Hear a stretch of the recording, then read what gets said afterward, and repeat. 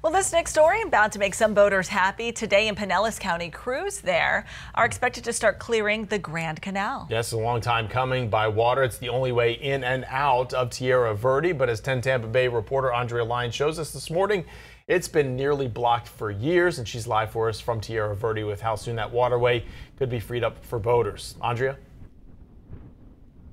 Hey, good morning. Yeah, we're near that main canal where this issue has been happening for years. So this should help boaters out. Business owners over here, they tell us that the marina in Tierra Verde is very full. So there's a lot of people constantly going in and out of this area. A lot of them worried, though, about, hitting those tall areas of sand in the water. So this should help ease boaters' minds when it comes to this project that starts today. So crews will dredge sand from the canal and pump it up and over the jetty onto Paso Girl Beach. It will create sort of a buffer between the dunes and shorelines, helping make the beach taller and wider, and also getting in and out of Tierra Verde smooth sailing.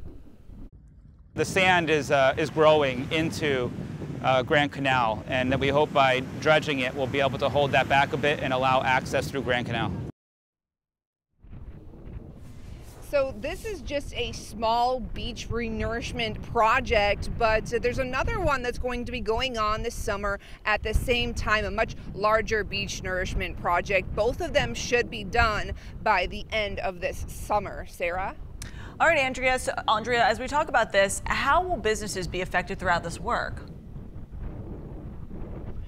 So, of course, everyone's going to wonder that, who come and go from this area, but business owners say, don't worry, they're going to be open throughout the summer. In fact, if they do have to close down any areas, they're going to keep at least half of that area open and go back and forth. So don't worry, you'll have access to that area all summer long.